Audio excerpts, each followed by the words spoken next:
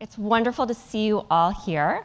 Thank you for coming to the 2024 Yale Terry Forum.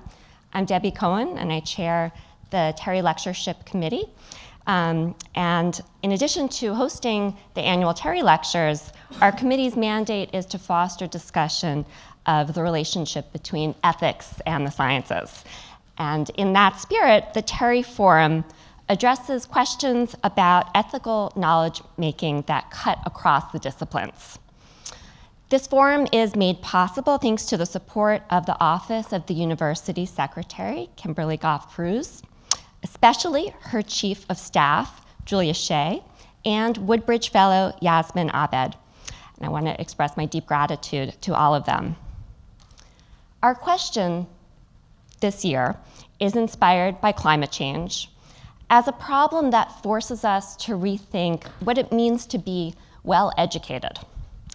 How can universities prepare today's students to face the entangled political and ecological challenges that weigh so heavily on this generation? The ideal of a liberal arts education as training for civic life has never been more relevant. But what should the liberal arts for the 21st century look like? Climate change calls on educators to rethink what and how we teach, both in the classroom and beyond it. It calls on us to model respect for the lands on which our institutions sit.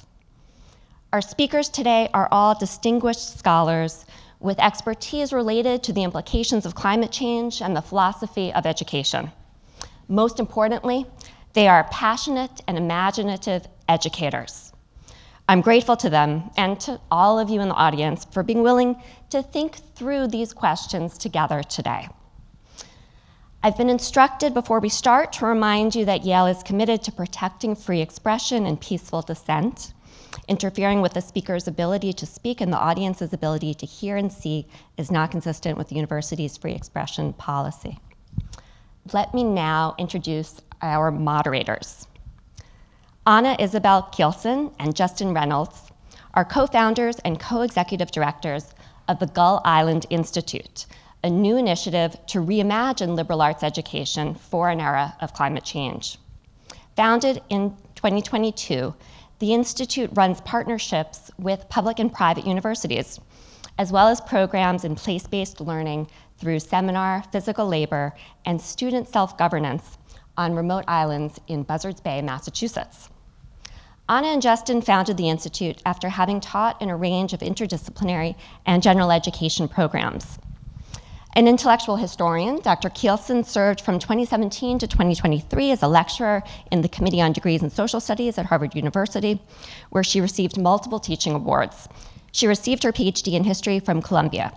Prior to her academic career, she danced professionally. Justin Reynolds is a historian of modern religious, environmental, and political thought. He taught for 4 years in the core curriculum at Columbia, after which he was a lecturer in the Committee on Degrees in Social Studies at Harvard and a visiting professor at Deep Springs College.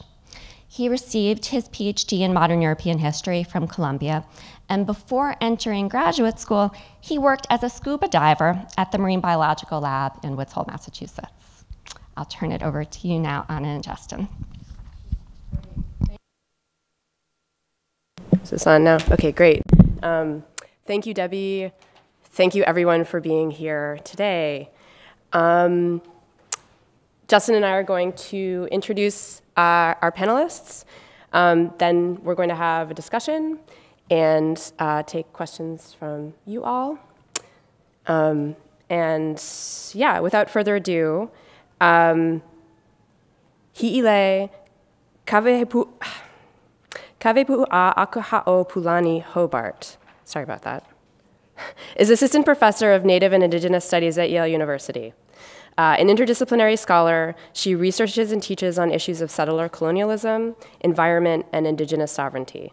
Her first book, Cooling the Tropics, Ice, Indigeneity, and Hawaiian Refreshment, from Duke University Press, is the recipient of the Native American and Indigenous Studies Association Best First Book Prize, the Scholars of Color First Book Award from Duke University Press, and it received an honorable mention for the Lara Romeo First Book Prize from the American Studies Association.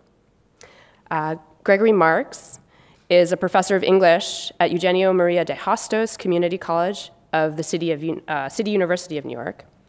And his teaching focuses on making humanities topics and texts accessible to the deserving college students of the Bronx. He and a Hostos colleague, Dr. Andrea Fabrizio, and other faculty have collaborated on several grants, most recently from the Teagle Foundation, aimed at expanding access to Columbia's core curriculum, seeking to form communities of learners and instructors. Mark's received his PhD from Louisiana State University, and he lives in Queens. J.T. Rohn is Assistant Professor of Africana Studies and Geography and Andrew W. Mellon Chair in Global Racial Justice in the Institute for the Study of Global Racial Justice at Rutgers University. He received his PhD in history from Columbia University, and he's a 2008 graduate of the Carter G. Woodson Institute at the University of Virginia. His book, Dark Agoras, Insurgent Black Social Life and the Politics of Place, was published in 2023 with NYU Press. Rohn's short experimental film Plot received support from Princeton's Crossroad Fellowship. He currently serves as a member of Just Harvest Tidewater, an indigenous and Black-led organization building toward food sovereignty and justice in Virginia's historical plantation region through political and practical education. He is also a 2023-24 visiting scholar in the Charles Warren Center for Studies in American History at Harvard. All right. Well, we had the snowstorm yesterday, and unfortunately, our fourth panelist, Stephanie Furman, is not able to join because she's us in person, but she will be here in the screen and in spirit. She is foundation professor at the School of Ocean Futures in the College of Global Futures, and senior sustainability scientist at at Arizona State University. Professor Furman's research focuses on understanding and responding to the changing Arctic, developing innovative approaches to formal and informal education, and exploring the intersection between diversity and interdisciplinarity. She began working on climate change education in 1990 when she co-led the development of an exhibition on climate change jointly produced by the Environmental Defense Fund and the American Museum of Natural History. While on faculty at Barnard College, she co-led the development and teaching of the Climate Systems class that has been jointly offered by Barnard and Columbia University since 1996. For more than 25 years, her teaching has included facilitating master's and undergraduate capstone and thesis projects, exploring global futures, leadership and polar exploration, museum exhibition design and implementation, and innovation in science communication. Our final panelist, Brian Garston, who has agreed on rather short notice to join the forum. Unfortunately, Anthony Grafton is ill and couldn't join us today, but Brian has heroically stepped in the 11th hour. He's a professor of political science and humanities here at Yale. He writes about the history of political thought and its ramifications today. His first book, Saving Persuasion, explored the promise and pitfalls of political rhetoric, and later work has turned to theories of representative government and liberalism. Brian has a longstanding interest in the history and philosophy of liberal education. He helped to found a new liberal arts college, Yale NUS College in Singapore, where he oversaw the development of a novel core curriculum that integrated Eastern and Western traditions of thought, and he was lead co-author on a much-cited report on the purpose of liberal arts education in the 21st century. At Yale, he chaired the Interdisciplinary Humanities Program and founded the Citizens, Thinkers, Writers Program, which brings aspiring first-generation college students from the New Haven public schools to campus for an intense experience of college seminars and residential life. That program has helped to launch a national Knowledge for Freedom network, encouraging creation of similar programs linking colleges and their home communities. So we have such a wealth of experience, background, and expertise on this panel, and we're going to jump in a second, but just so you all have some idea of the format, we're going to go for about 5:15 with a conversation among the panelists here, and at that time we'll open up the conversation to questions from the audience. So as we we're thinking about how to start this program, we thought that maybe since we're coming from a number of different backgrounds up here, we might start by sharing our experiences with liberal arts education. So a first question for everyone on the panel is what does a liberal arts education mean to you, and what do you understand its aims to be? Leave it open if anyone wants to take the plunge. I'll start. I did a liberal arts undergraduate education at Colby College, so I'm very much a product of the liberal arts project. I got a degree in English and creative writing, which is a little far afield from what I do now, but it was really wonderful. And I've really come to understand the liberal arts education as one that teaches someone how to approach a problem or an idea or a place. So this is a practice in learning how to be agile in theory and method.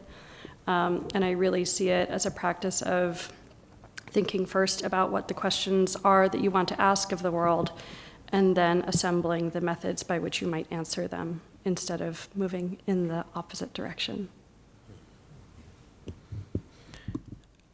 I would really ground my experience with the liberal arts in my undergraduate education at the University of Virginia, and particularly at the Carter G. Woodson Institute, which was formative in shaping, as I came from a rural, poorly funded high school into college, not having a real sense of like what is possible, what actually is open territory for learning and all that, and really having the experience in the sense that perhaps the kind of traditional routes of medicine or law or other things might be it. And in 2005, my second year as an undergrad at the University of Virginia, Katrina happened, and that really through a rather kind of more circuitous process and long sort of politicization process, but with experiences, especially with Claudrena Harold, Dr. Claudrena Harold, who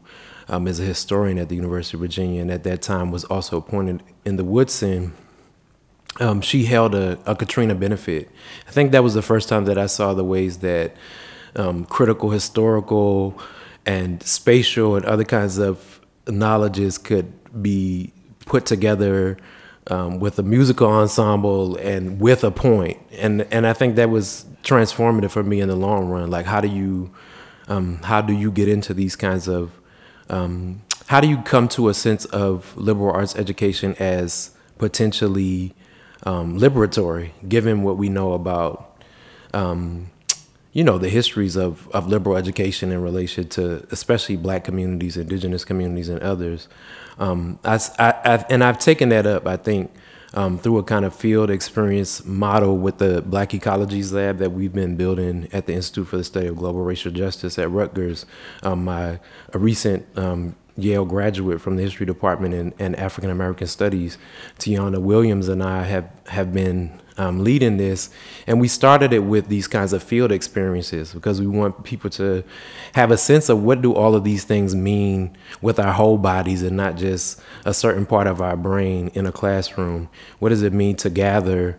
And this summer we gathered 40 or so Black and indigenous folks, indigenous including Rappahannock, Mattaponi, Pamunkey, artists, filmmakers, writers, for field experiences first, like grounding us in the place of the Tidewater of Virginia, and then a public-facing thing that was that allowed for micro talks and film showings and all these kinds of things. And I think it was, I think that kind of, again, being able to learn in all those ways what climate crisis is, but also really what alternatives might feel like, I think is a critical aspect of what the liberal arts has been in my trajectory as a liberatory possibility and how I see it going forward. Yeah, I love, excuse me, I love both of those kind of indications of the liberal arts. First of all, is kind of feeling out those questions first, and then seeing where that goes. And also, of course, as liberal arts is kind of liberatory. And for me, I guess my understanding of the liberal arts I mean, on the simplest level would be sort of like, the easiest distinctions to make between the liberal arts and those arts, which are always defined as for their own sake, versus those sort of transactional educational things of training for some specific job or something like that. And that's fine as far as it goes, as long as we don't have a dismissive understanding of what used to be called the servile arts. So I'm in the Bronx, and so this is where it gets a little bit complicated because it's a community college, and so our students come in, and they don't come in mostly as liberal arts students as they might in a four-year residential school. They're interested in rad tech, dental hygiene, and nursing. That's what they're interested in because of the healthcare fields that will help them become economically enfranchised. And these are hardworking students with a lot of agency. They're not naive at 18 years old. They're not naive. And so they very much know what they want. And so my colleagues and I, we are absolutely behind that. Like, yes, absolutely, you do that. But let's briefly step back. And so that's where our Roosevelt Montas and the Columbia University faculty really helped us. We're just across the Harlem River, sort of, and down the street from Columbia. And so they would come over here years ago, and they taught us how to teach these important texts to these students, just so they would, think about these deep questions and engage in a conversation that oftentimes were excluded from. And so, my gosh, declaration, what is it to mean you're created equal? What can that possibly mean? That's where the questioning comes in. I don't think so. I don't think we're created equal. What? And go on from there. And so just reading all of these different texts, Mary Wollstonecraft, all very small excerpts, of course, because these core texts are embedded. It's not a separate program. That logistically is simply impossible at a community college. Everyone's very jealous of their 60 credits, and so it's a very tight curriculum. And so these texts are embedded in pre-existing general education courses. But still, we try to free up those things and have them, form communities. And that's, and so that's what education is about, is forming communities of questioning and liberating. And so whether it's the one-on-one Oxford tutorial or my class, I'm only teaching 2 classes this semester, and it's 56 students. And so it's like, yes, okay, all right, that's okay. I love them all. And so it's wonderful. And so that's what we try to do, to balance that sort of real desire for economic enfranchisement, which we're very supportive of, and also just stepping back and saying, what does it mean? What do you mean? Do you want to be good? What do you mean? What does that even mean? What does it mean you're a political animal? You want to have relationships with people. How does that look? What is that going to feel like? And I'll just end with one other really great quote from the most unlikely source. Years ago, I came across a quote that just resonates with me about the liberal arts. Liberal arts oftentimes are oftentimes criticized as being a little bit luxurious and unnecessary, and so this is especially in times of trauma and war. And so, for example, World War II had a lot of these arguments for the liberal arts. And one of them was this gorgeous speech from Duke University, 1943, by Wendell Willkie. It's like, who is Wendell Willkie? He's the failed presidential candidate in 1940. And it's actually a beautiful speech. And there's just one phrase that just strikes me. He says, wartime is precisely the time we have to think about these things. We have to preserve the liberal arts because we have to preserve, and he calls this the franchise of the mind. And that term has just resonated with me. It's just a beautiful phrase. Franchise, not in the sense of McDonald's franchise, although there's something there with economic freedom. The franchise in the sense of freeing. It's this franchise of the mind that the liberal arts really hopes to preserve. Thank you. I'm still thinking about what you said, which I like very much, and especially the phrase stepping back, which you used a few times. I think that's central to my sense of a liberal arts education, that we are all in particular situations and circumstances, and yet there's a part of us that can step back, step outside that situation and reflect on it together with others. And so I'm fond of the phrase community of learning, which Francis Oakley, the president of Williams College, used to title a book on the topic. And there's a sense in which liberal arts learning allows us to form, encourages us to form communities to bring out, to help one another bring out our most thoughtful selves. And I would point to that. And then I guess I'd also say I think there's a long-standing tension in what we mean by the liberal arts, long-standing between, on the one hand, the connotation of liberating, which has come up already a few times, that the liberal arts somehow liberate us. But the other suggestion is that this is a form of learning for the free individual, that is, someone who's not enslaved to their circumstances, someone who can be a citizen in a full sense of their community. And the reason I say there's a tension there is because the sort of teaching that aims to encourage community and citizenship and speaking well to one another and writing well to one another is sometimes at odds with the emphasis on individual research and exploration and individuality. And there's a nice book called Orators and Philosophers about this long-standing tension and how to understand liberal education that I've always found really, really helpful. So, some people plump for one side or the other in that debate, but I would just say that the tension between those different ideals of individuality and truth-seeking and research, and on the other hand, forming communities with shared understandings that can become the most thoughtful versions of themselves. That seems to me a constitutive tension. Great, thank you. Stephanie, can you go next? I want to make sure that we don't lose you here in the order. Yeah, I appreciate that. And it's great if you call on me when it's time for me to speak, because of just the setup, it would make it easier. So everything everybody has said is terrific, and I would just like to build on that with a couple of thoughts that relate more specifically to the liberal arts and climate.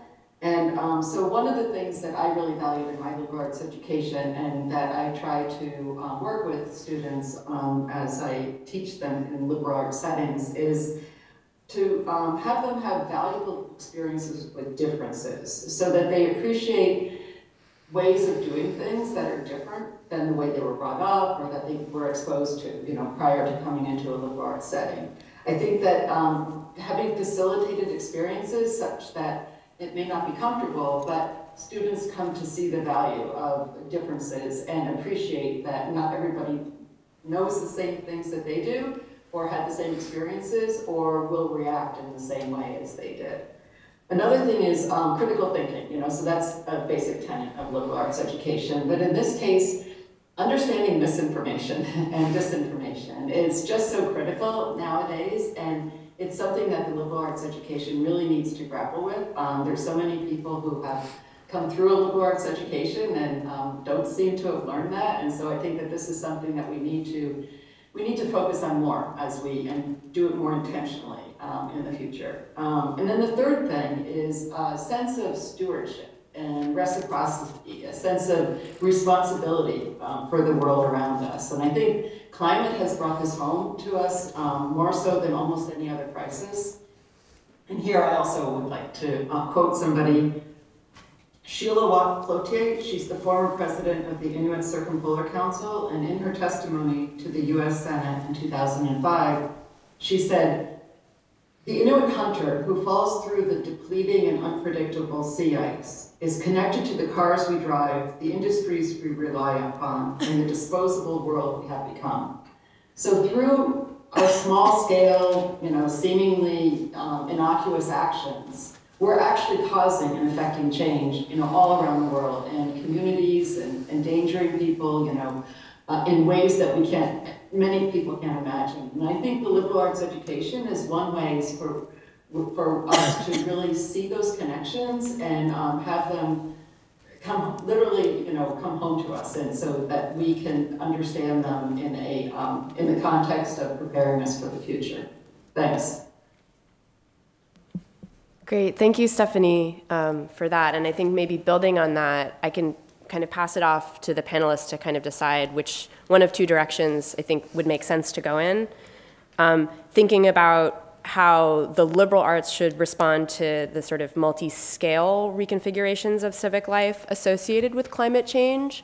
So to questions of scale, on the one hand, one road, and then another road we could go down, I think building off of what Stephanie just said, is thinking about the interconnectedness of place and the role of place and sort of the relationship of researchers and teachers to publics and places. What responsibilities do we have, or teachers and researchers of the liberal arts have to communities and ecosystems that we occupy? So I think there's maybe two roads. So I pass it off to you guys to pick it up. I'll jump in, thank you. I think we could, in some ways, have it braid these two questions together. I think the question of scale is so critical. I think I spent last year at the Institute for Advanced Study and often had rather tense debates around this question, because often coming from the vantage of someone who really takes home in a very local place to be a serious reason that I'm even animated to think about these questions in this work, sometimes when you're talking to folks with other orientations, especially towards the global, it very quickly devolves into you're not working or thinking at the proper scale to actually address the issue of climate. And that is an important pushback against just hyperlocal conversations. Obviously, we can't, remake ecologies in our relations in one place and expect that will cover the whole territory in relation to the questions and the problems that are opened up by quote unquote climate catastrophe or emergency. But I think on the other hand, that jump into the global can also lead to the blind spots that are often inherent in those kinds of discussions that frankly have fascism built into them, their universality, that also are willing to throw away certain populations of people, species, life, non-human, a section of the ocean, if pressed hard enough when you go to, well, what is expendable in this? And coming from critical Black studies vantage, that's the part that we have, that our liberal arts radical interdisciplinarity says as a no. Like that's a red line for us. I'm speaking kind of in a collective, but for myself, even I'll just say, in terms of thinking climate, what would it mean to really think about no place or no people or no species or no section of the planet as radically disposable in those kinds of ways? And I think that binds me to and has bound me to kind of trying to do two scales at once in the work through the lab, having these very hyperlocal engagements where undergraduates, graduate students, artists, activists, organizers, filmmakers, et cetera, come together in one place, deal specifically and in real embodied ways with that local place, eat together, share, all those kinds of things, to actually experience community in that way.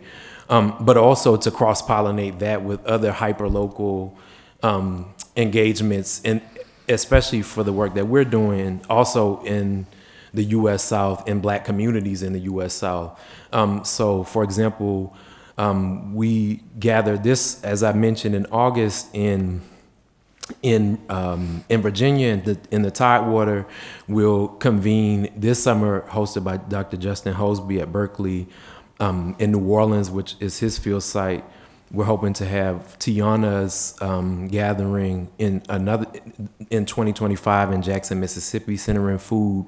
And we want to, not just us cross-pollinating, because that could be easy. A whole bunch of academics go from place to place and have a good time. Not exactly what we mean by cross-pollinating. So taking undergraduates, graduate students, and local youth in particular across these places, so that we're not the only ones that are doing the moving.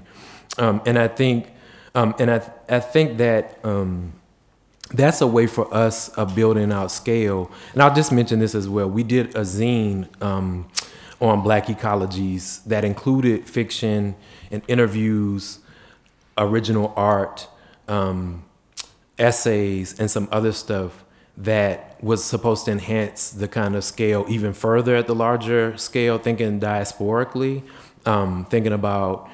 thinking with folks in South Africa, Trinidad and Tobago, Jamaica, across these different genres of writing and expression, so that, you know, we have these in-person, hyperlocal and cross-pollinating things, but that because they're being staged across a particular region in the U.S., the South, and Black communities in the South, that having a kind of effective consciousness raising at the local and the regional, and then putting it through other digital publications and technologies in conversation with yet other scales at the global. And I think that's the way that we've been thinking about scale, and also thinking about how we relate to place, so that we have these deep reciprocities with Indigenous and Black folks in particular. And we're not just coming in, taking information and leaving, or we just come, have a good time and go to another place the following year. So those are some of my thoughts about that. Thank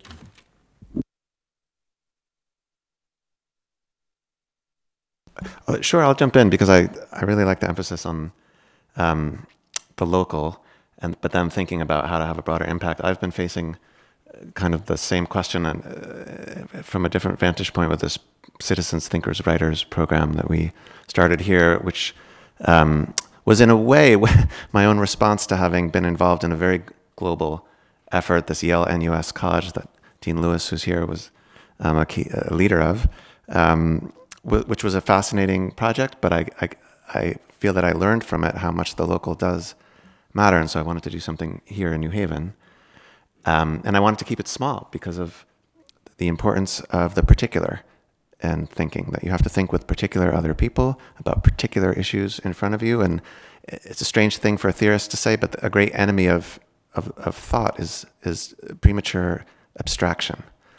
And so I would just say that recently we've started to think in terms of a federal model, I guess. That is, if you can build a model that is local and small scale and thick, and hope that it's an example of what can be built, and then help others build similar models elsewhere, you can hope for more of a bottom-up kind of spread, and that seems to be kind of related to what you were saying. So I'd be interested in other people's thoughts if they've tried similar models.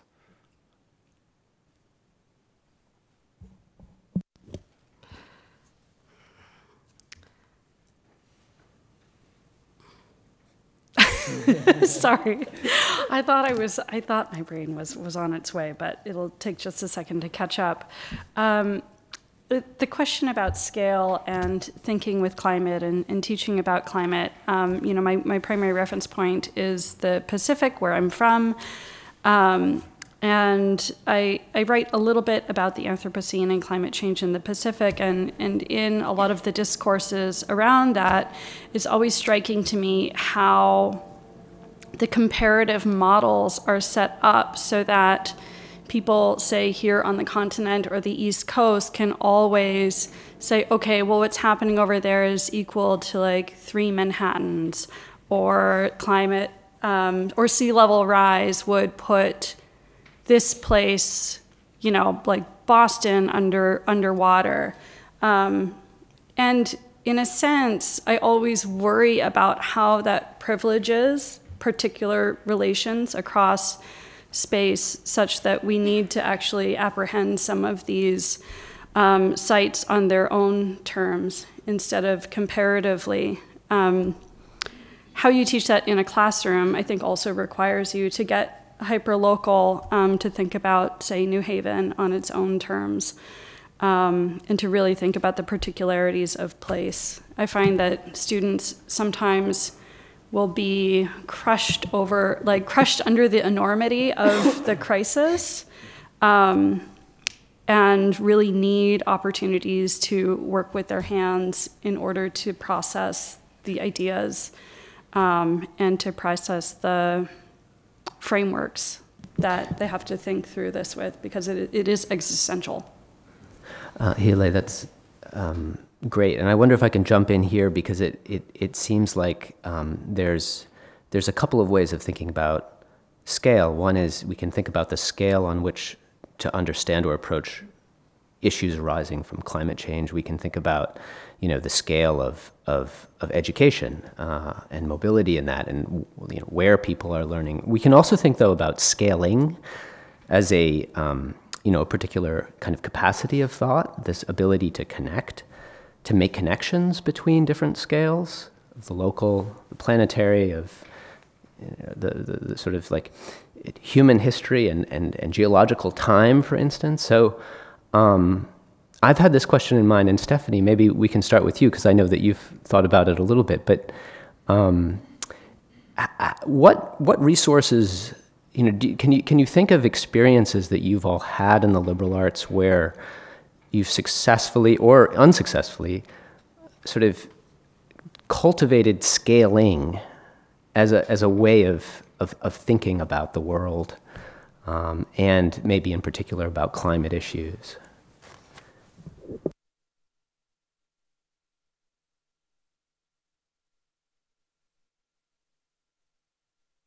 And I come from a natural science background, and so our teaching has largely been grounded in the natural sciences. And one of the things that we did early on was we had labs, and instead of standard labs where you're working with chemistry or something like this, what we did was there was a research oriented viewer where you could actually look at global data sets. And so we were having the students engage with these global data sets and working with them, sort of slicing and dicing the ocean and the atmosphere, and looking at where cities are located and how sea level rise would affect them. And so we were trying to have the students see that when we talked about a process, that you could also see kind of the ripple effects, and you could see the context of it. And I think that worked out pretty well. Another way that we were able to tie that scaling to, say, to personal experiences is we would have students do concept maps. Have them do a concept map individually first about once we introduce some topic, and so that they could articulate, kind of ground their impressions of it, their concerns, and what they know about it. But then have them work in teams to actually merge the concept maps, and so then they were able to see the complexity of the issue that they were dealing with, and then taking it further, they would go around the room and they would look at what different teams had done. And so then they could actually see what, just how broad many of these issues were and how they touched so many different facets. And often we would then connect them with what an expert would do, or with the same topic, or in the case of the Arctic, we showed them what an indigenous resident would do, talking about their relationship to their environment. So we're trying to span this global and local at the same time. And just connecting that then to what I had said before, and also what somebody has said about the students feeling crushed under the crisis. It can easily just be gloom and doom, right? You can show people this and say, and this is what the world is going to look like, that you'll be inhabiting it. And so one way to add some agency to that, of course, is to talk about actions. And this was something, your question about places and peoples brought up the difficulties, the challenges that we face as professors, especially I think the natural sciences, where students would ask us, what can we do about this? You painted this picture, what can we do? And for many natural scientists, this was a really hard question to answer. And I've actually heard some of my colleagues would say, hey, that's a political question.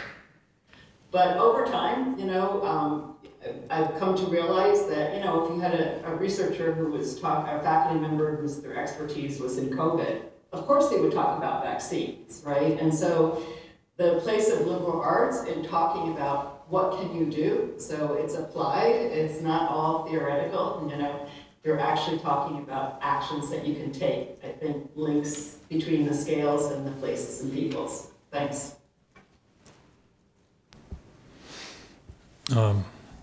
No, that all sounds great. And just everything that everyone is saying, just about actions, the local, and then the broader global. It just, when I was thinking about this previously, it just brought to me the image of borders. And so obviously borders are always a hot topic in human history. You can even look at the today, and I don't want to get into politics, but you can think of Texas, Ukraine, and Gaza, and humans, we have appropriated that language for a therapeutic model of just like know your borders and don't violate my borders and so on. So borders are really people like borders, and we like the local, and that kind of indicates kind of the local. And how do you scale up to that? And that can be sometimes scary. When you said fascism for some reason, in the Aeneid, Virgil's Roman mandate, remember that?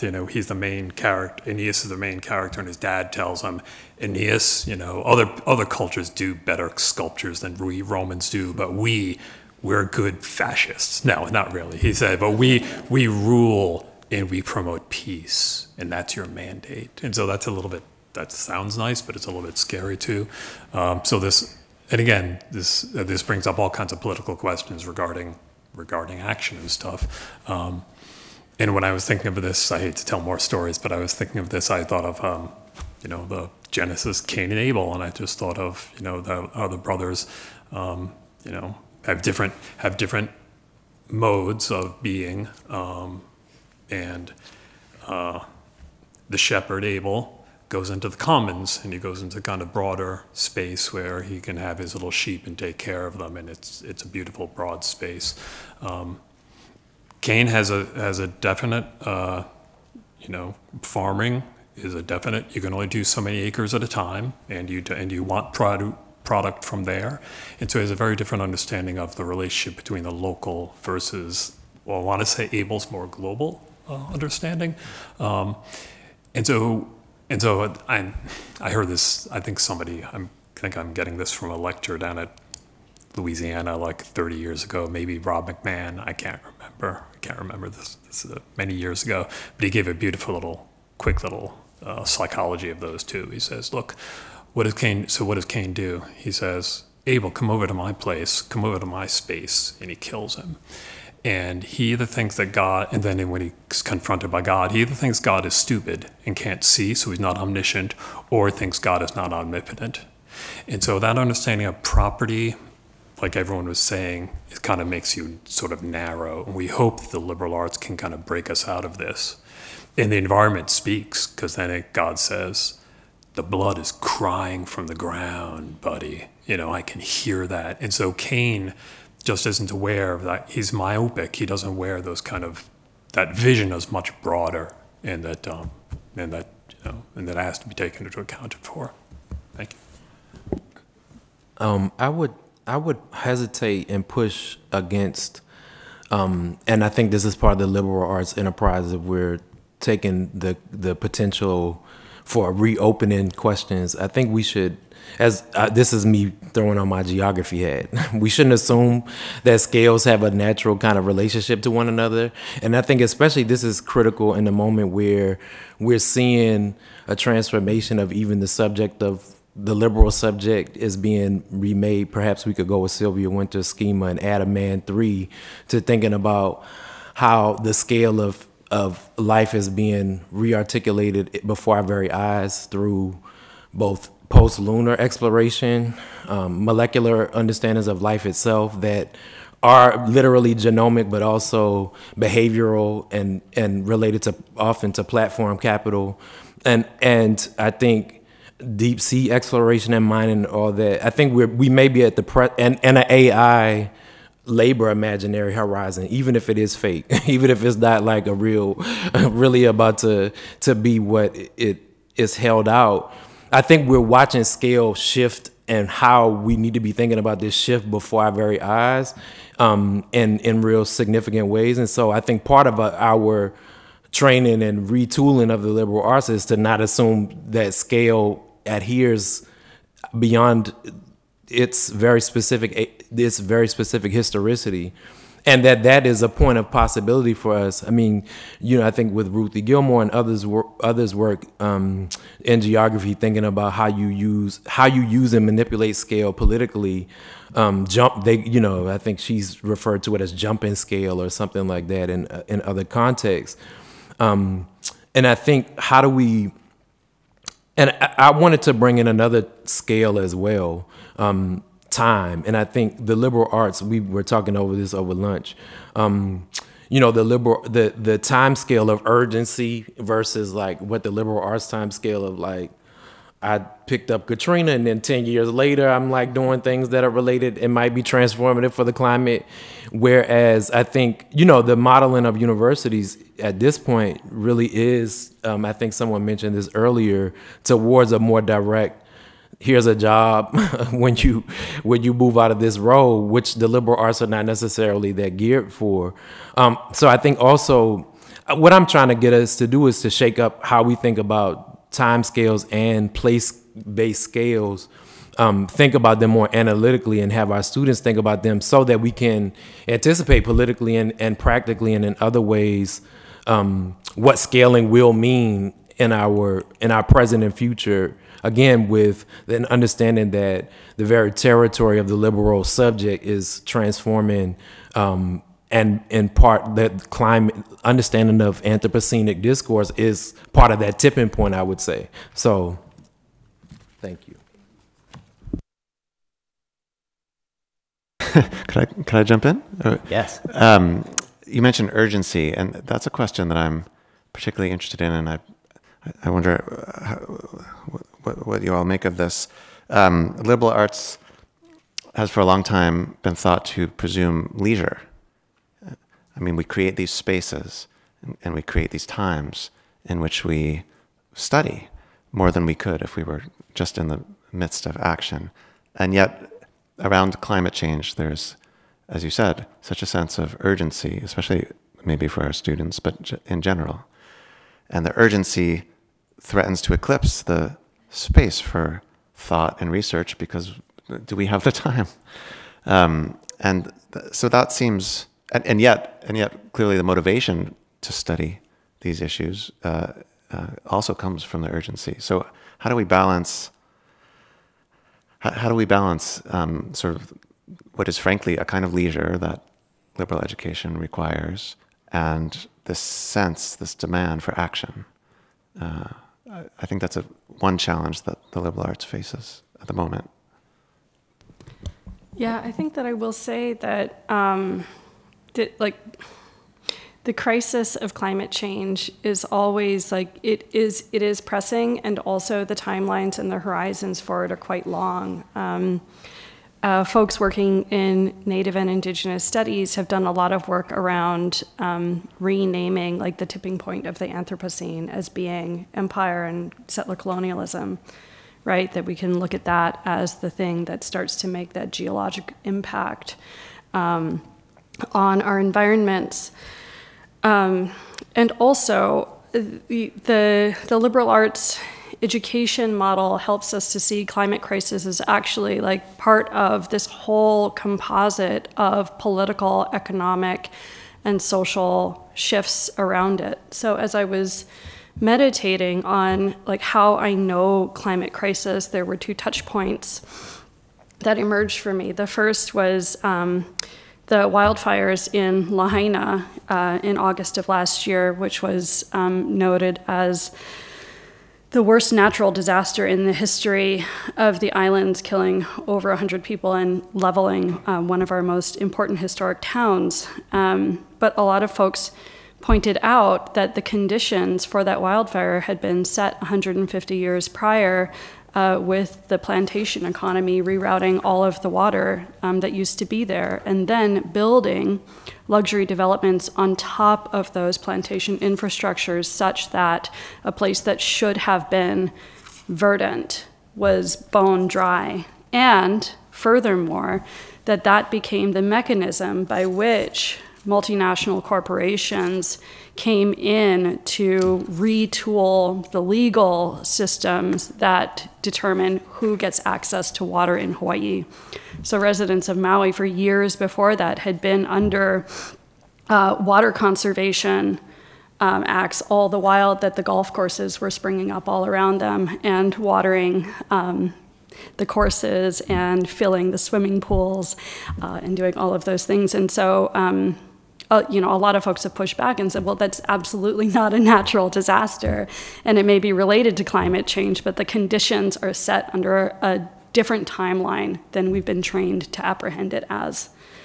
The second touch point that I just want to call in here, I was living in Austin, Texas in 2021 when we experienced what is now called the Great Texas Freeze, or the Texas Power Crisis, which knocked out the power grid in large sections of the state while everybody was experiencing rapid and sustained sub-zero temperatures in a state where houses are designed to shed heat. And the conditions were terrifying on its own. There was no food, there was no water, and there was no warmth for any of us, but it was also set in the high point of the COVID-19 pandemic. And so all of the modes of community organizing and community care that usually emerge to form sites of resilience were just not a part of that. Women were going into their cars with their babies to keep them warm and dying of asphyxiation because you were too afraid to get together with other people, or people were too afraid to come together in warming shelters. And so that, the ecological disaster of it was one part, but the second part was the thing that actually I feel like I've held on to as one of the most profound examples of the ways in which we have not only lost survivability, but a lot of communities have lost resilience. I would jump in and say, from the vantage, I think, and this resonates in some ways with folks in indigenous studies. From the vantage of Black studies, it is both like the pressing urgency of right now and also the serial urgencies that have to be thought in relation to liberal arts, especially education. And so I think I'm thinking with Badur, Allegra, and other folks who push back against crisis as the formulation, or catastrophe as the formulations that we use, precisely because the world has ended every day since 1492 for many populations and groups, and the people that suffered at Katrina or other things that we could go down a litany. That also brings to different, I guess, critical questions: what scale catastrophe happens at, and what scale is how bound our understandings are of that to a certain kind of Judeo-Christian theology around the apocalyptic as a global thing, rather than if one community dies, it's already been an apocalypse or something like that. So I think part of it is negotiating that reality that enslaved people in the Tidewater have all these narratives from immediate post-emancipation period taken as part of the Works Progress Administration interviews saying my sister and everybody was sold to the Deep South to clear forests and to make cotton plantations and die with hoes in their hands, right? Black folks have had a different relationship to understanding that climate, what we are now bundling together under the adages or euphemisms, climate, even climate emergency, climate crisis, are precisely all these kinds of histories. And Nathan Hare said in that 1970 Black Ecology essay, housing is an ecological issue if you're Black, right?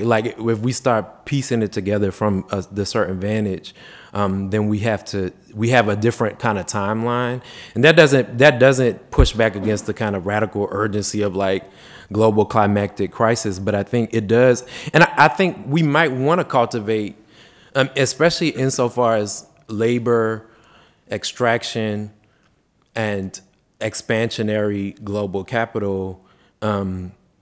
their visions of leisure are very narrow and market oriented, the liberal arts might actually be a decent space to think about leisure in the more classical sense of like just non-work time.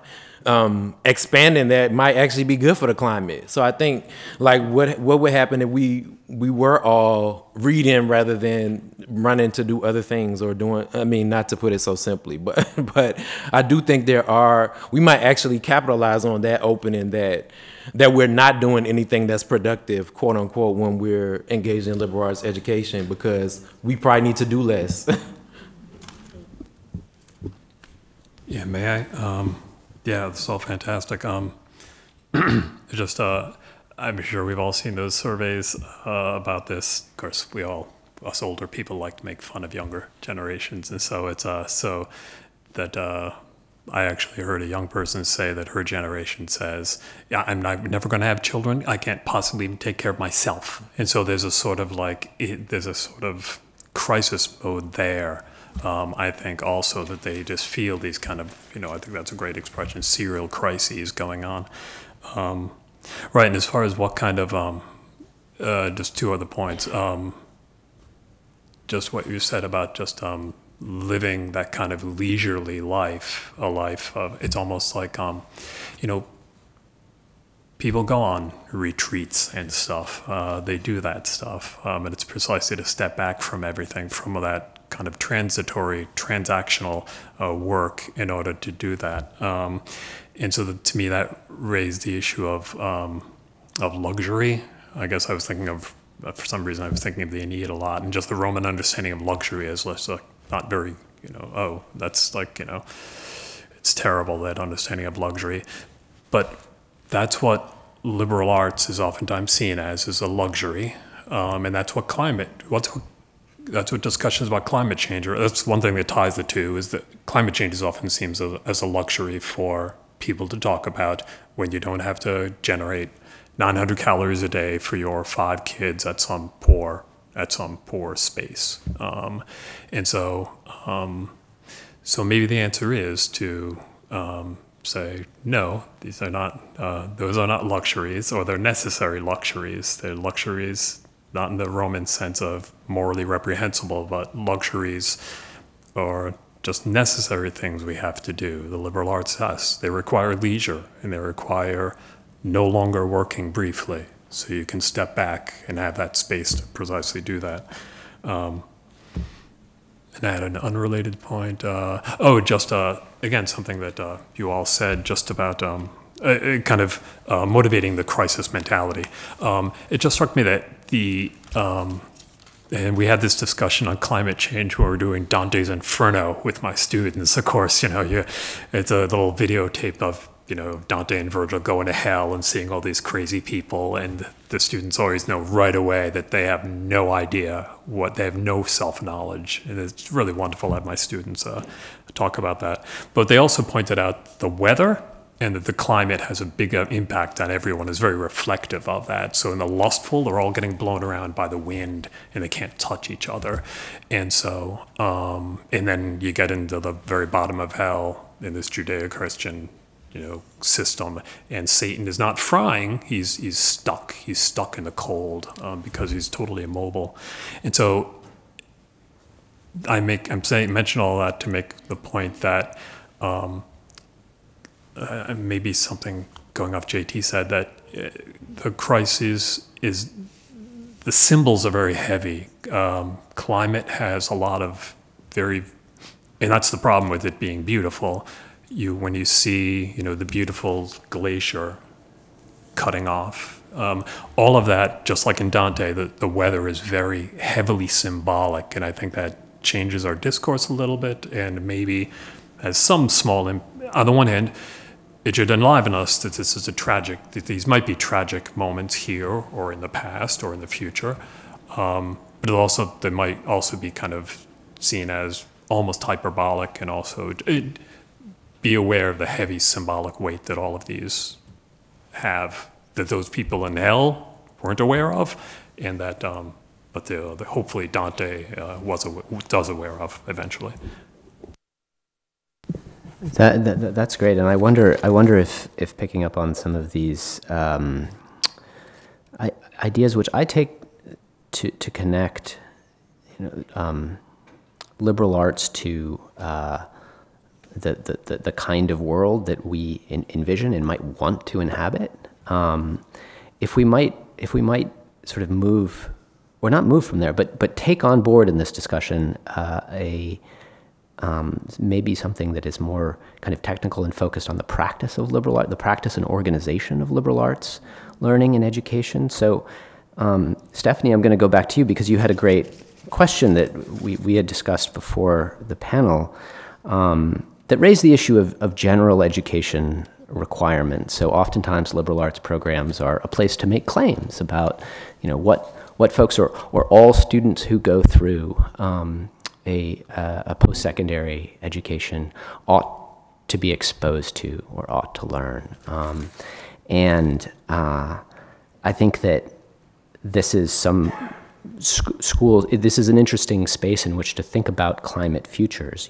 Should there be general education requirements that are futures oriented around sustainability and climate literacy, for instance, intentionally focused on preparing students for futures that we know will or may come.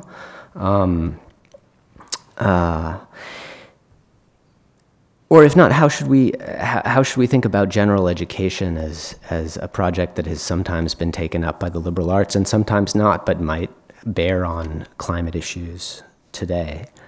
So I wanted to kick this to you, Stephanie, but I think that other folks on the panel will also have thoughts.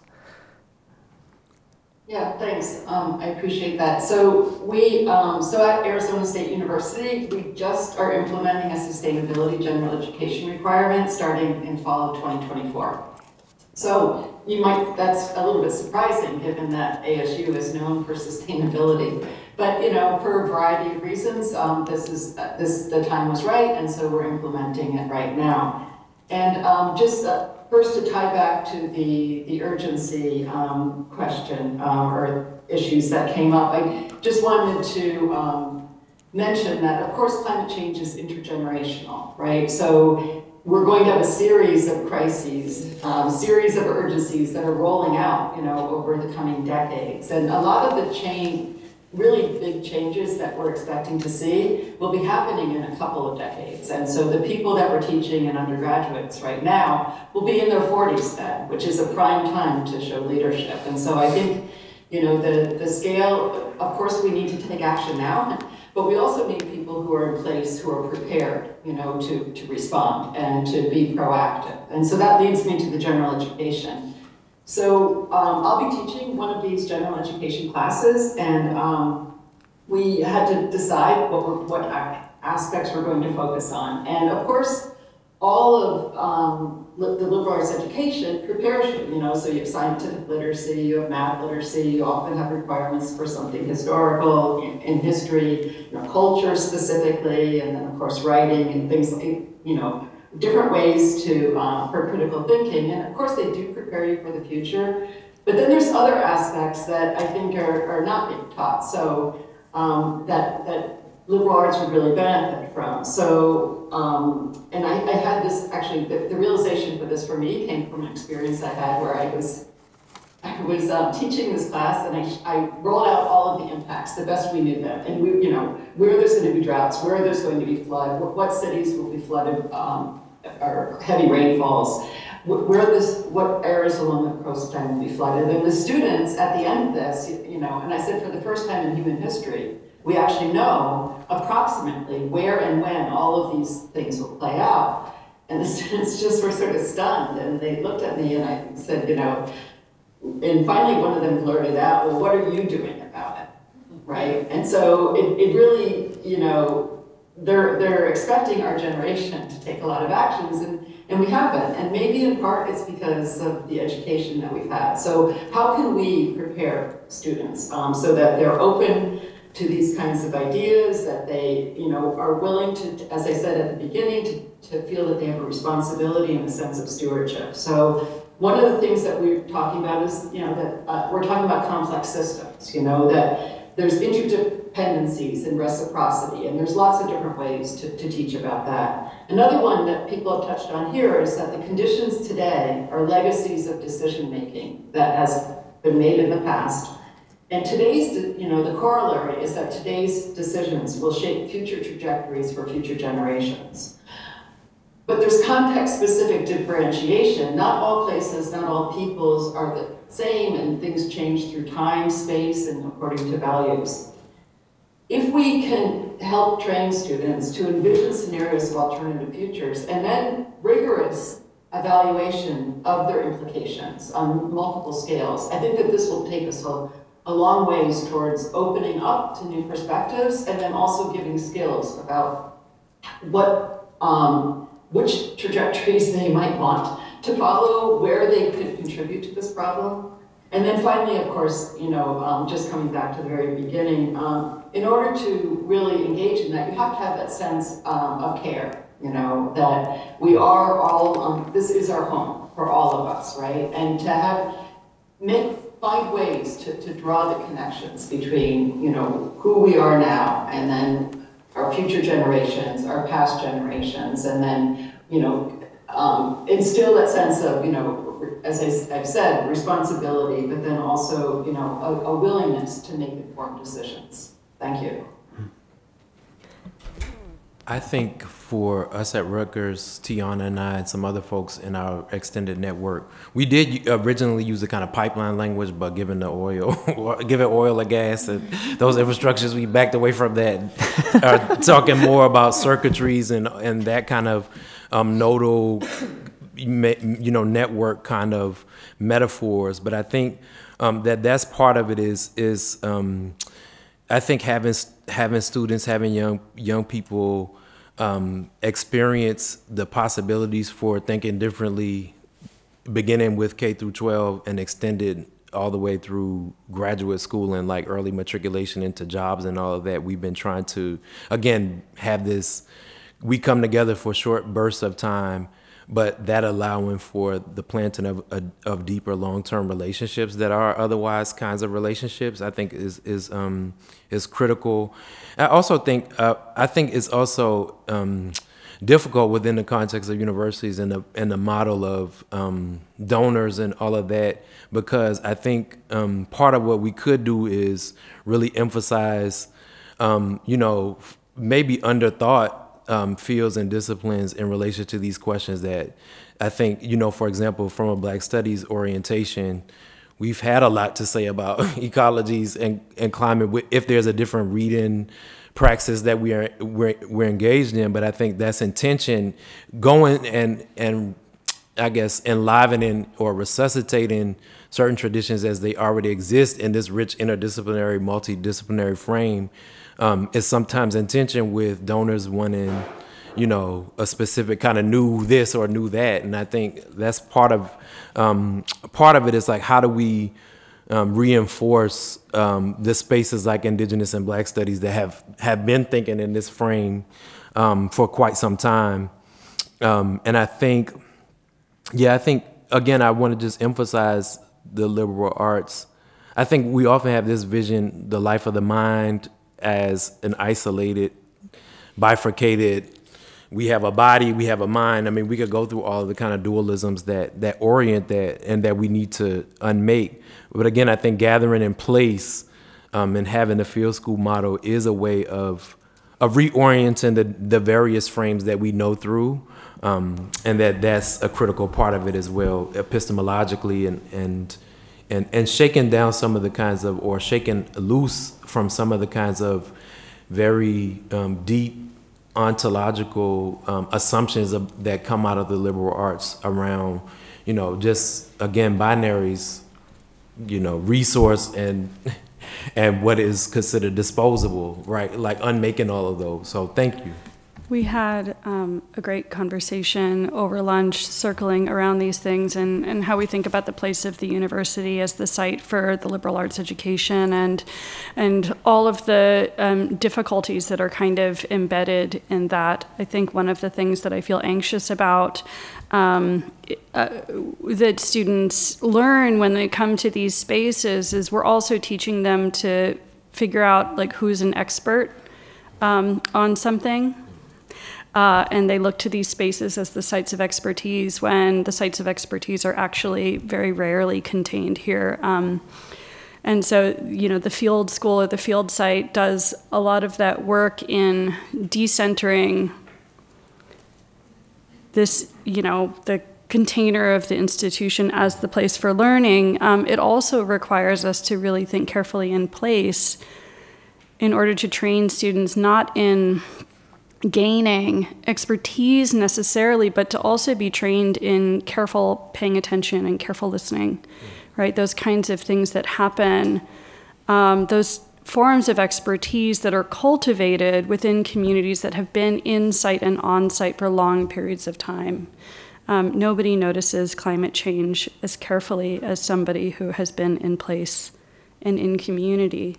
So those feel really important in terms of, you know, how we think about where the liberal arts education might be and who might be those teachers. Just on the question of general education, briefly, I think I want to say three brief things. One, I continue to think it's an abdication of responsibility on the part of universities not to have their faculty come together and decide what it is an educated person should know.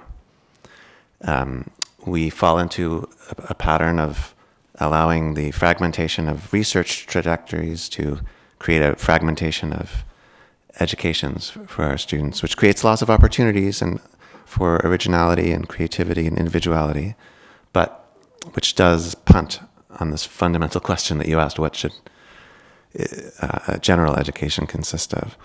And then the two other points very briefly, I'd say, in terms of the broadest challenges that we face, especially in light of the climate issue, we remain ensconced in this situation where science is stranded from non-science. And we have produced generations now who do not really know how to think about science together with the insights of literature or ethics. And so you can witness the sort of awkward, clumsy way that students are trying to work their way into these topics about AI by talking about safety. There's a whole awkward language through which they're trying to recreate ethics. And I don't claim anyone has solved the problem. I mean, since the early 19th century, when science and religion came to seem as intense competitors in colleges in America, you know, the liberal arts were more associated with the religion side, and so science came to seem something alien or separate. But this is a major challenge that I think universities should be looking. How do we integrate study of nature from the modern scientific perspective with the study of nature and human beings in the world in other forms?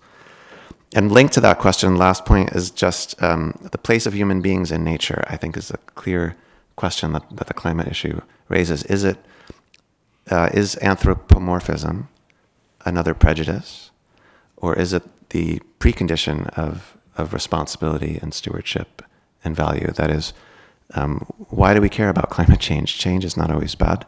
We want to preserve something about, is it other species or our own species? We then have to ask why. Why even preserve humans? What's worth preserving?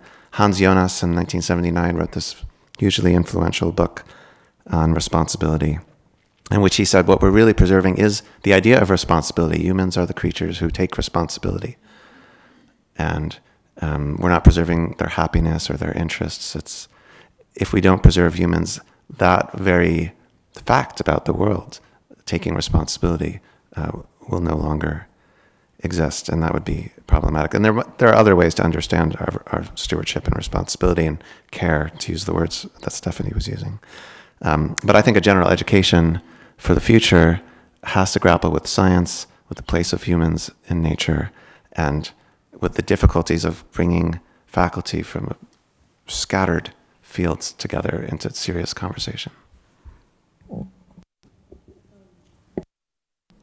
I'm aware of the time, but I thank you for that point, Brian. I want to give you all a chance to respond to or pick up anything that he just said, and then we'll kind of wrap things up in a few minutes and go to Q&A. Yeah, just I have responses to each of his points, which I agree with, but I'll just say a couple of things. Yeah, I mean, I think just one of the, almost the elephant in the room is that, the role of humans in nature, it's like, and I'm not being mocking, but, the last passenger pigeon did not mourn. Now, it's been wonderful, the neurology of animals, animals mourn occasionally, but the last passenger pigeon did not mourn the passing of his species or see some larger global issue. It's us, it's the humans, and therefore that comes with precisely that ethical responsibility probably the rest of the world does not have. And secondly, right, I think that integration of science and all those other things is so important. Just the notion of the a priori and the a posteriori knowledge that students just don't get it. And so I think that we all have problems with that. And so just the final point, just that the place of gen ed in the liberal arts and perhaps climate change, one might be the perception of beauty, that we really have to realize that this is, that there's what Rudolf Otto, American thinker, called the new, we don't have to go all say that it's a creative world created. Stephanie used the word stewardship, which I think is wonderful. But Rudolf Otto called this the kind of numinous quality of things. And so I think that's really just something that we have to be appreciative of. Thank you so much.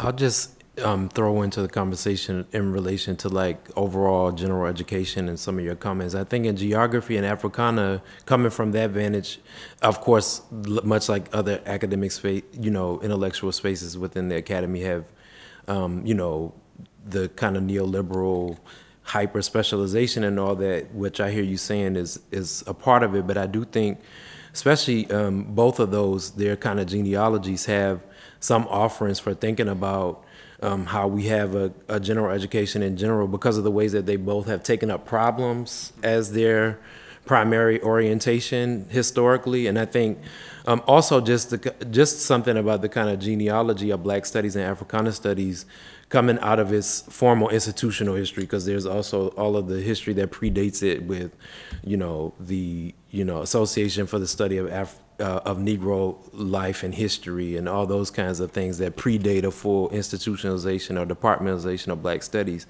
But even with the formal institutionalization that comes, for example, at San Francisco State in the late 60s and early 70s, out of student protests, folks didn't have a preordained kind of hyper specialization in mind. It was like you come to learn Black studies consciousness, and then you go do a myriad of things. And I think that like we're not prone to necessarily see what's often written off as hyper particular or hyper specific to a set of people as perhaps a wellspring of like how we approach this question. But I think, again, that idea that we needed Black studies trained psychologists, physicians, scientists, historians, et cetera, as an originating model for that interdiscipline, radical interdiscipline, is one thing that we could say about a possibility for looking backwards for another kind of future for the liberal arts.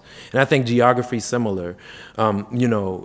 I'm still working out what geography means for me because this is my first time officially in a geography space. I'm a trained historian. But the fact that Tiana and I are in the department with the state climatologists in some ways makes me very nervous. And then at other points, it makes me very hopeful for what is possible if we have students who are the students being the ones that will learn all those things. I probably would not do GIS, let alone learn climate science. So in the ways that the state climatologist knows it. But I think having students who are shuttling in those ways between those different things, and with us, especially in geography, very, for a long time in relation to social sciences, and humanities in really centering the climate. I think these may be two spaces where we could think about it. And I think the point about the anthropomorphic and all of that, I mean, I don't know. I think it's, I think, I'm maybe I'm influenced by the new materialisms or all of those kinds of things. I think there's a healthy relationality between all of these things. And I think sometimes when humans think they're leading the way in a certain conversation, plants and things are also drawing us along, and we're evolving in relation to them in ways that that make a kind of the subject position that was anticipated by you all's comments, especially from the vantage of Indigenous and Black studies, not as straightforward, and also with the new materialisms and, you know, Denise Ferreira da Silva and other folks who are thinking about how all things perform a certain kind of labor. So I think that gets us to the question of, that doesn't eclipse the question of like, what do we see as the problem and how do we see ourselves in the problem? I think that's, but I just wanted to say that there are, that again, I guess just infuse it back into the conversation, the need to challenge the subject of the liberal arts, the liberal subject of the liberal arts, and also, I guess, taking again geography and Africana as having these other orientations towards a certain kind of problem orientation, but not necessarily as the kind of model that you brought forward about us gathering as a council to say what everyone should know. This is a different orientation that I think, you know, just putting it on the table that there are other approaches to that. Thank you. I don't think I can top what has been said at this table, but I do spend a lot of time thinking about, you know, what these institutions do, and you know, the fallacy of the suspension of time and labor to have these magical years of a life of the mind, when in fact, you know, these institutions run, they are workplaces, they are labor places, and students that come here, when they're learning, they are doing work, right? Careful thinking is work. And, you know, these institutions have kind of functioned under this fantasy that, you know, you suspend all other labors and have these leisurely spaces, when in fact, like, that has been completely premised on unpaid domestic labor that you outsource. Caregiving is very difficult to do in these spaces for all kinds of intentional ways. And so I always want to make a call for orienting ourselves to the work of this work, because I think it's so important, especially when we are imagining the liberal subject of the liberal arts. And in terms of oh my gosh, I'm losing my words.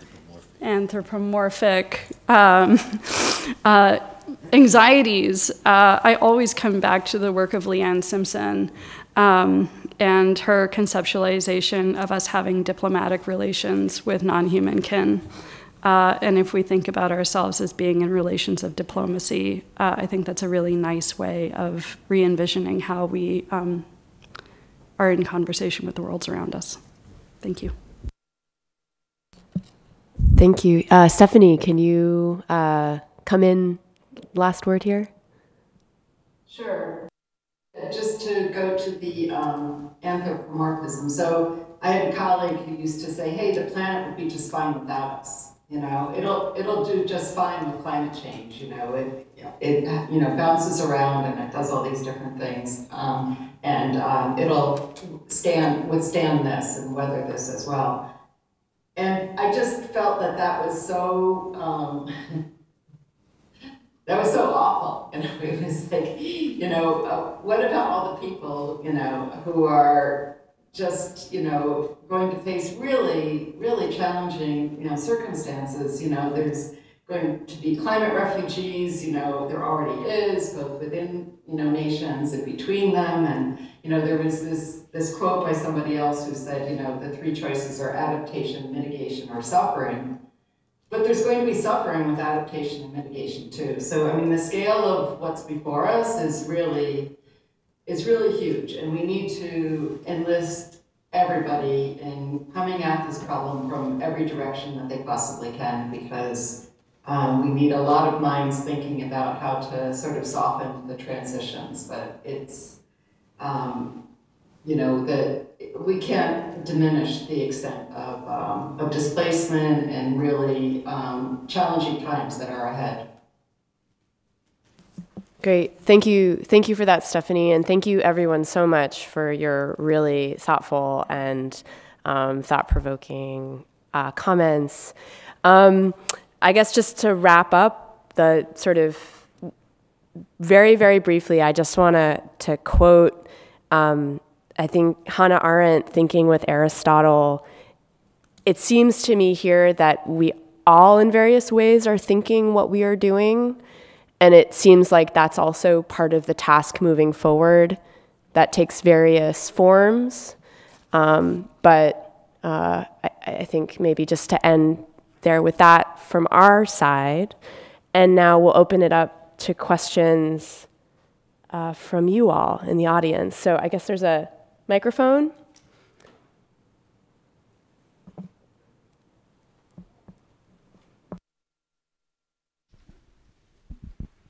Thanks. So one influential version of the liberal arts, at least historically, was cultivation of habits, even virtues, more than sets of knowledge. And I think there's been nervousness in Western modernity, at least, about that. Professor Garston mentioned the religion and science divide, and certainly as our contexts are more and more pluralistic, there's less of a sense that perhaps we can agree about shared starting points or even a telos that we're aiming towards. So I think in our liberal arts conversations, we often turn to seemingly neutral skills or maybe a restricted list of intellectual virtues, so critical thinking or breadth of interest. But I've heard today other habits and virtues. Professor Furman mentioned care and openness, for example. Others mentioned skills that matter for the field, or even a sense of beauty. So I suppose my question is, is naming the challenge of the climate a way to bring back attention in college to the cultivation of habits and virtues amidst assumed pluralism of starting point? If we have this common problem or mission, is it a way that we can bring back, if we want to, attention to habits and virtues?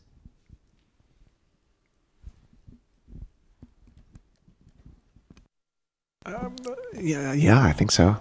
I think students sometimes experience it this way when they're thinking about the question that Stephanie mentioned, that what to do, and they may think in terms of policies, but they also think in terms of personal habits. I remember talking to an undergraduate who had told me that she had given up Amazon, and this required major changes in her rhythm of life and the structure of her desires and the pace at which she could expect to satisfy her desires. I mean, these are foundational ethical concerns that go back, to the Romans or Greeks, if you want.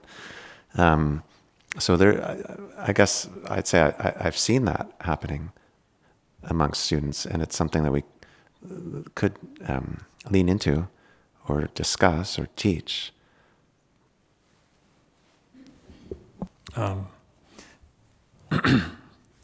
Yeah, I agree. I think that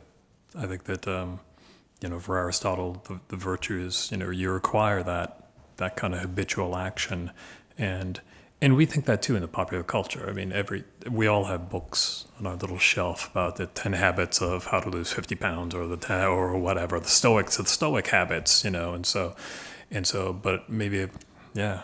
I mean, I hadn't thought of having an open and frank discussion with my students. I mean, there's always sort of like you toss, at the beginning of the semester, always toss them like, the checklist of what you should do, and, time management skills and all of that. But right, there's not, because at least, our student population is so fluid, has so many variables, so if you mentioned childcare is so burdensome, right? So before you do anything, you've got to look at the DOE calendar, the Department of Education calendar, to be sure if you're having an event that it's not teacher conference day and that the parent students can be there. And so it's those kinds of variables. And so yeah, so kind of maybe an open and frank discussion about, the inclusion of those virtues and those that are, fully brought to bear by habit.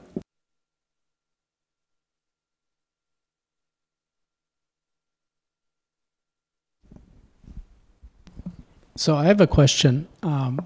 Just before I came here, I happened to read William Paley in the late 17th century, or 18th century said at Cambridge that the university exists to form the minds and moral sensibilities of the students. The assumption at Cambridge in 1785 was that both individual conduct and social order pleasing to God can be known and taught. And there's a sort of, I take as a sort of an implication being, you know, sort of a reservation on how much we really know. And I was struck by that in terms of the debate between whether we should ask whether humans deserve to survive, given what we've done. And it could be asked theologically, it could be asked ethically, so on. I think that's a much better topic in liberal arts than showing slides of land that will be flooded.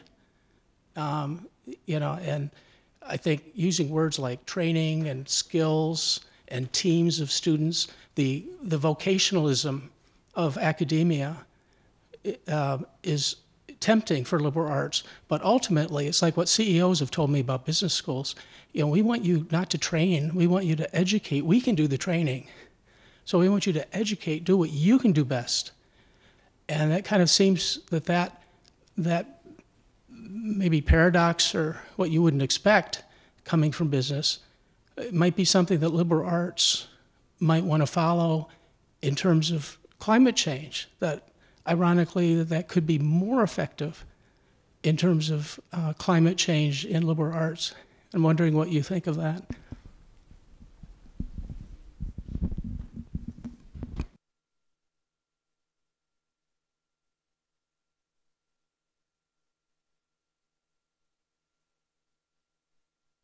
Does anybody, Stephanie, do you want to, I don't know if you want to come in here maybe, or? Sure. Right, so I think liberal arts, as somebody said at the outset, you know, it's really important to talk about, you know, learn how to frame problems and to, and, you know, the way you're framing it, you know, do humans deserve to live, is one thing that it's worth talking about. It's also, at the same time, I think liberal arts are such a place for future leaders. You know, I think that, you know, all of the studies have shown that it's opening up with the mind and new perspectives, you know, is some of the best background you can have. I won't use training. For the new opportunities and possibilities that we don't know even what they'll be at this point. And at the same time, it's important to also learn about the world around you. Just as it's important to learn about sort of the cultural and philosophical world around you, it's really important to learn about the context within which you live environmentally too. And so there's different ways of teaching about that than also based in big challenges and big problems than there is, you know, I think that there's just been a long history in the different fields about how they address different things. But we're all working from problems, and I think that that's a really important part of the liberal arts, is to learn these many different ways of thinking and how we approach them. Great, thank you.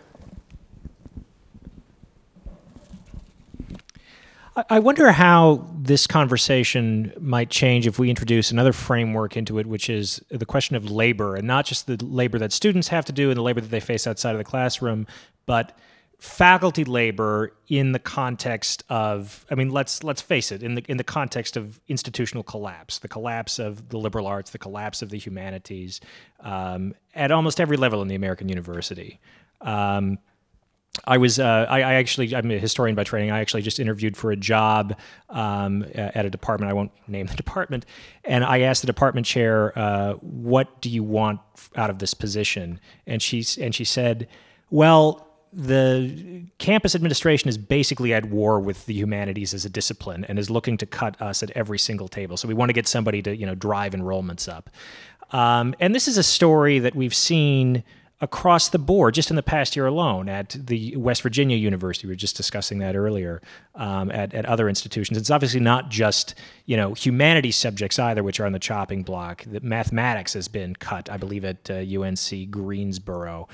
And, to say nothing of, what is it now, 75% of faculty in the United States are now non-tenure track. Which is really, I take to be the subtext of all of these conversations about the humanities. But if we tackle that head on, as we're trying to give students a toolkit to understand the world and their place in it, but also while that toolkit is facing constant retrenchment, constant attack. I don't know. I wanted to put that on the table here.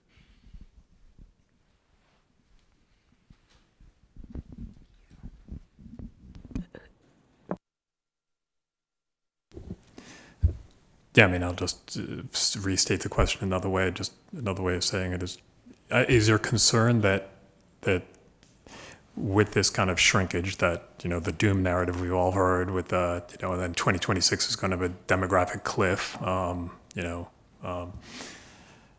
could say some things about the CUNY system, about all of that stuff. All the pressures, the economic pressures they're undergoing, and lines that have been put on hold.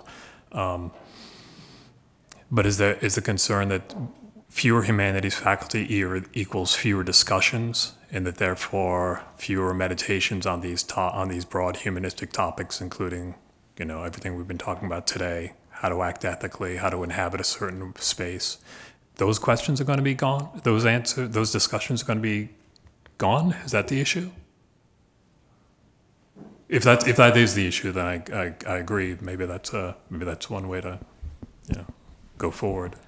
Well, I think what I guess I was kind of getting at is that on a practical level, for those of us who are teaching in higher ed, who are struggling with these issues in the context of sort of a constant fight for our own survival as academics, as practitioners, who are also heavily invested in having those conversations be available for our students at whatever institution we find ourselves in, even while every signal that the institution is putting out is that those conversations are not actually worth having. How do we navigate that? That might be a better, more concise way for me to frame the question.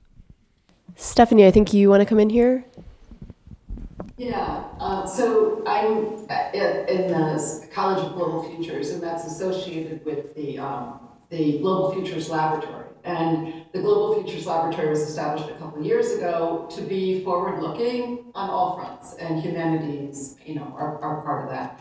And actually, when it was really originally formulated, there were all these different topics that we were planning to address, and then after some discussions, what came out as the core of all of them was societal will.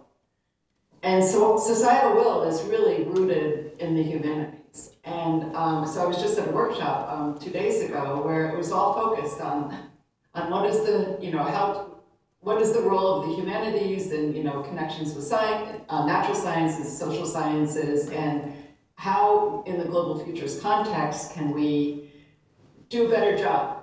Basically. And one of the things that came up is that, and I know the person who asked the question just before that I answered is not going to like this, but is that we need kind of an applied humanities, because most of my experience with humanities professors is critiques. Oh, you forgot this, or you didn't consider this, or whatever. And what we need is, yes, and then what? How can we do things better? What are some models of things that have happened in the past that we can learn from?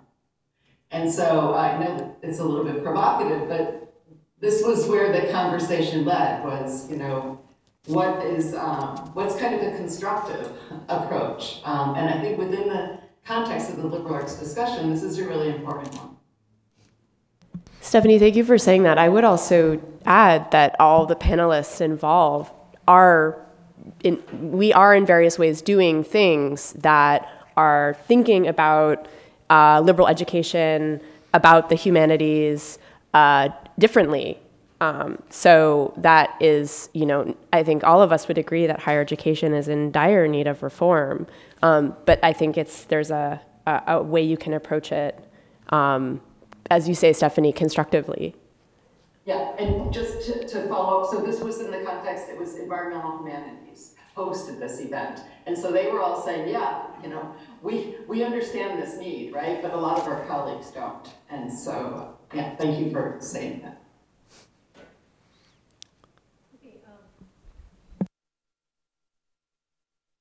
Thank you to all of you for wonderful, thoughtful discussion. I was just curious, the climate catastrophe is a global catastrophe.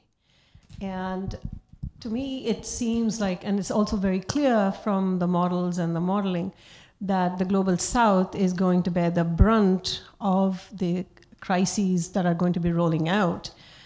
So I wonder what sense of responsibility we have being in the global north to really incorporate studies of the global south in order to humanize the global south, because that is part of the historical problem of colonial hangover and histories of exploitation and so on. So I wonder where those conversations are happening.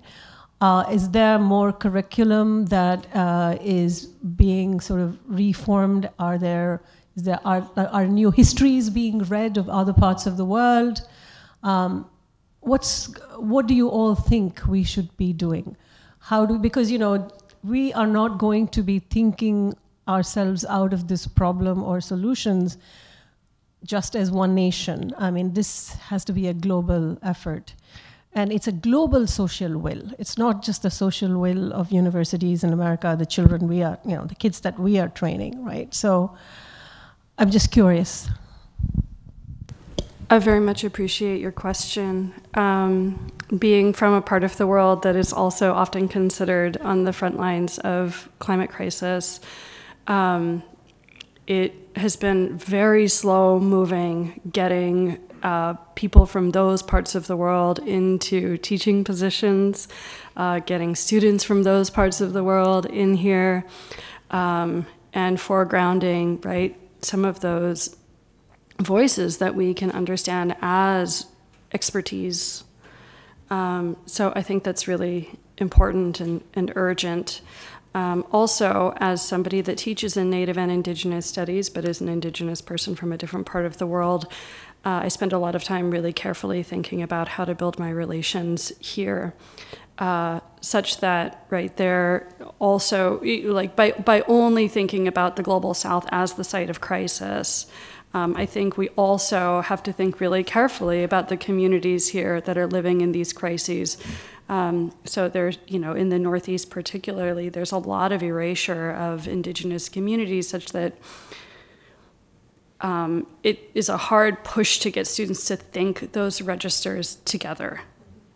And for me, that feels just absolutely necessary. I would say similarly that I think what we've been doing in relation to conversation with the loose collective around Black ecologies is positioning the sort of epistemological, but also the kind of spatial and other kinds of starting points that allow for translation across various differences. First of all, similarly recognizing the ways that, at least particularly in the U.S. South, the catastrophic shows up in very similar ways that it does in the global South, and seeing that as a point of connection and translation. And I think from within Black studies, really thinking about Blackness as an object of inquiry, and blackening as a mode, not of just very readily placing the constraints around what that identity has meant in the Americas in particular, or in the Atlantic in particular, onto everybody, but just, again, seeing it as a rich point of translation and possibility. So, for example, when we did a special issue on global Black ecologies, And in addition to trying to cover various parts of the diaspora, we also invited Dalit scholars to be a part of that conversation, not as a simple caste and race that's deeply problematic. We could have that whole conversation, but not to conflate those things, but to say from this point of radical disposability, of wretchedness, of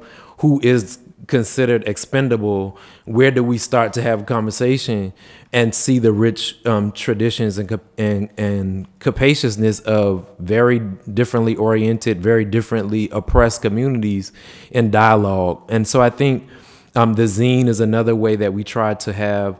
We led the zine with an interview with an organization that's based in one of the townships outside of South Africa, and they were our lead because they put it straight up: food should be free, right? Like, and so just as one thread within that conversation around food justice, they had the clearest point of view about that, and so I think really shaking up and reimagining how we understand where solutions and alternative visions that are viable come from, that are not often considered even a part of liberal arts education, that are radically excluded from those because of a distance from formal academic space or whatever else.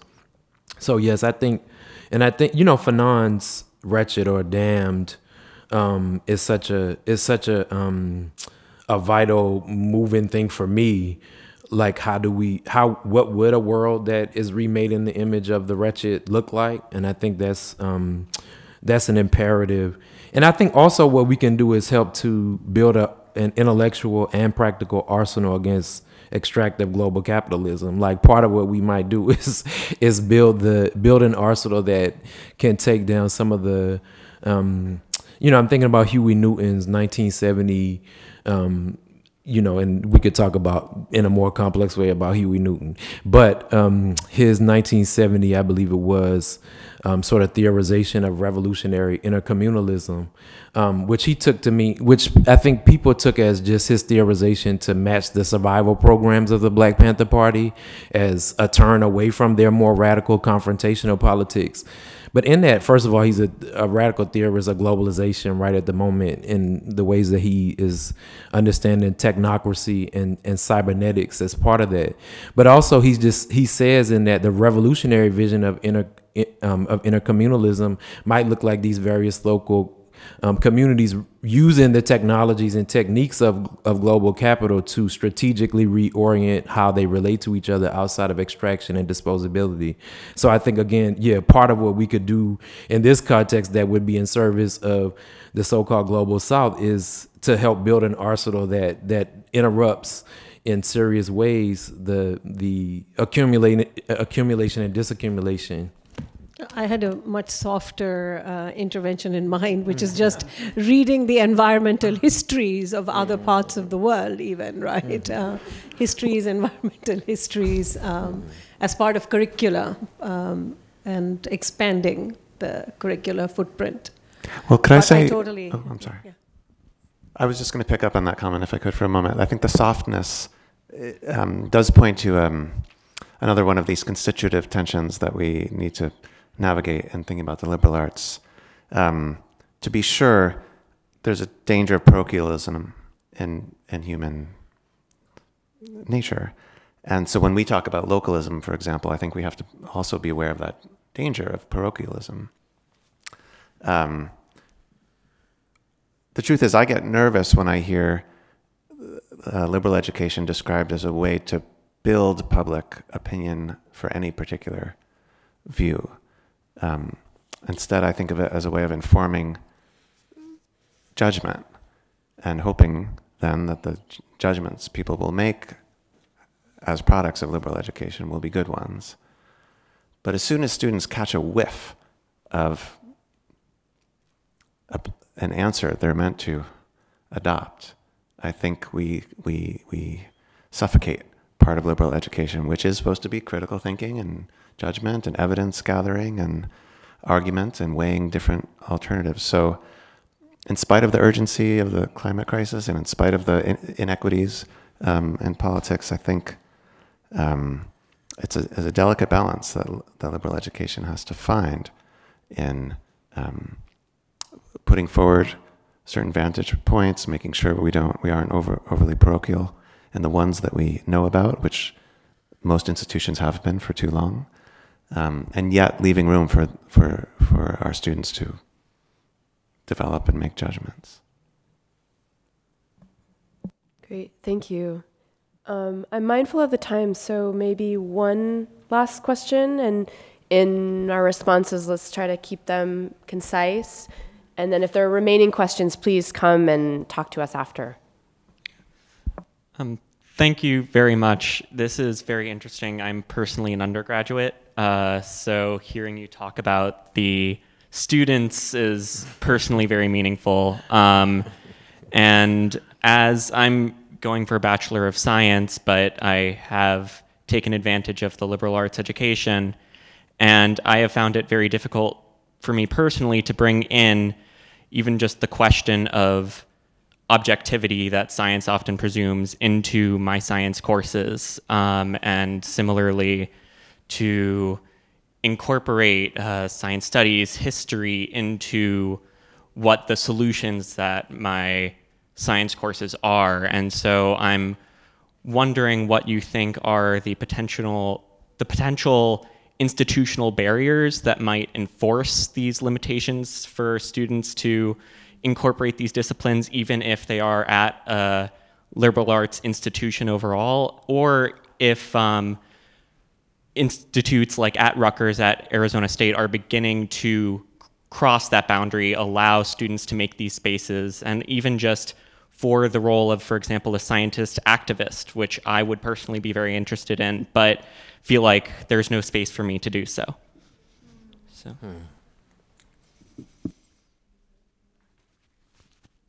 I could maybe jump in on that one. So in my career, so I worked, I did my undergrad at a liberal arts school, Colgate University, and then I worked for the U.S. Geological Survey, so I worked for a government agency. Then I got my PhD at MIT. Then I went to the U.S. House of Representatives, and I was a science staffer for the science committee, and went to Germany and to do a postdoc, and then also worked for the Environmental Defense Fund. So I've had this I've been in and out of different types of, political, agency-based, like mission-driven, and then environmental advocacy organizations. And then in my own work, I moved more towards, activism, informing decision-making, but then also, promoting, solutions, which is, activism, I guess. And it's been difficult, right? So, your objectivity gets challenged, and you need to be careful about, how you engage. But on the other hand, it's too important not to. And as I mentioned before, when you expect people who work in the medical fields to advocate for better health, right? And they have ways, to do it. And so it's, I think the world is changing, and actually, part of ASU's charter, which is literally carved in stone, is that we do use-inspired research, and that we have responsibility for the communities that we serve and engage with. So I think that there are places that are trying, but I appreciate very much that both your will to kind of cross these bridges, and then also I'm hoping that things will be opening up more for you as in the future, because people are seeing that you can shout from the ivory tower, right? But it's really important that we actually lend our expertise to these big issues like climate change, where we need to have all hands on deck. Maybe that's a great note to end on. I think it's a wonderful question, last question. So Debbie, I know you want to say a few last words. I just want to say this is such an exciting and important conversation, and it must be continued. We must find opportunities to continue it. In a moment, I will invite you to continue it over the reception. I hope you will be able to stay to join us, but first, please join me in thanking our moderators and speakers.